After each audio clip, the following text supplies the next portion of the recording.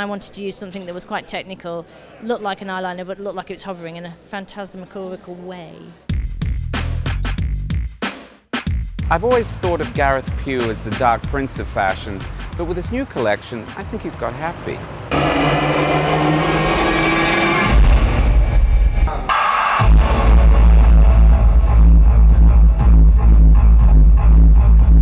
Now, what mood were you trying to set with that film?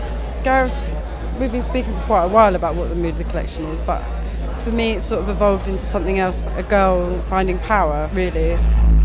Does this woman have a story? You know that kind of painting, that Lucas Cranach painting of Judith and Lucretia, where Judith's kind of like ripped the head of Holofernes off with a knife and she's kind of stood there with his head, and Lucretia's just about to stab herself in the heart because she's just been raped. Those two opposite ideas of women in this kind of diptych, you know, that was kind of a very loose kind of narrative to the film. She starts very small and quite weak, and then ends up a Gareth Pugh woman.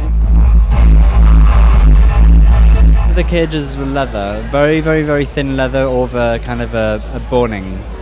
So it was kind of like an exoskeleton. Well, it's funny that he was working with grids, because I think of grids as a way of gaining control, and maybe there's something in the air about reacting to chaos, reacting to too much stimulation.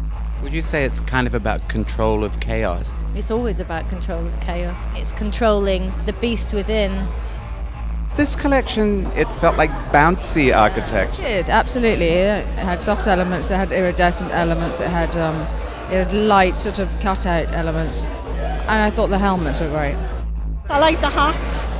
I thought they looked like blue flames off British Gas.